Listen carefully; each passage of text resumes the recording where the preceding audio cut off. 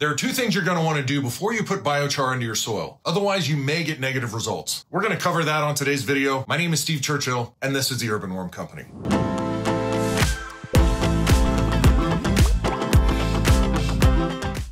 Over the last 2 years, I've seen a big uptick in interest about biochar. It's a way to sequester carbon, give your soil an incredibly dense habitat for microbes, and give your soil a greater ability to store nutrients and feed those nutrients to plants when the plants need them. But if you don't understand the properties of biochar, specifically its negative electrical charge, then you might be disappointed in how your garden performs for 1 or maybe 2 growing seasons after you use it. So let's just reset and go over what biochar is. And this video here is a great way to get a good biochar 101 lesson. But if you don't want to switch videos right now, I'll just give you a quick overview and you can see the link in the description. Biochar is organic matter, typically wood and manures, organic waste for the most part, that's essentially burnt in an oxygen-starved environment. This process is called pyrolysis, and what it does is it basically off-gases the volatile organic matter in that organic waste, but it preserves most of the carbon, leaving you with 80% or 90% pure carbon with a massive amount of nooks and crannies that give you an absolutely ridiculous amount of surface area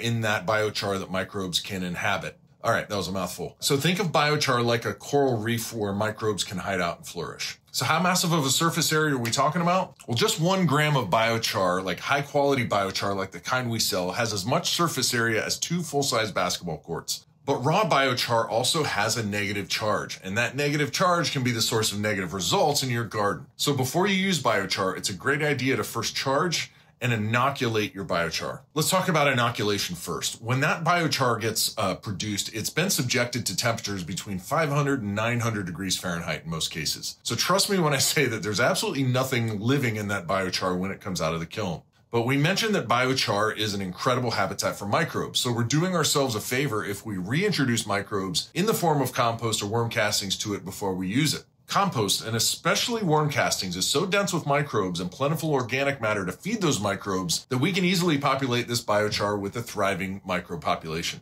So now that we've inoculated the biochar, we now need to charge it. But why do we need to do that? We'll get to that in a second, but first, if you're liking this video and want me to make more of them, please like it, hit subscribe, and click that little bell to let you know every time we release a new video. All right, back to charging and why we need to do it. So most nutrients are positively charged, meaning that they will be attracted to the negatively charged biochar and won't be available for uptake by the plants. So the biochar forms what I like to call a semi-committed relationship with the nutrients in the soil until a new positively charged dance partner comes along. And that's exactly what happens when plants need nutrients. This part's kind of cool. When the plant needs nutrients, it consumes some of its own carbohydrates and releases carbon dioxide into the soil. When that carbon dioxide comes into contact with water, it turns into carbonic acid, which breaks down further into a bicarbonate and a proton, which is a positively charged ion. Once that proton encounters charged biochar in that semi-committed relationship with the nutrient, the biochar gets a little tired of its current dance partner, which remember is the positively charged nutrient,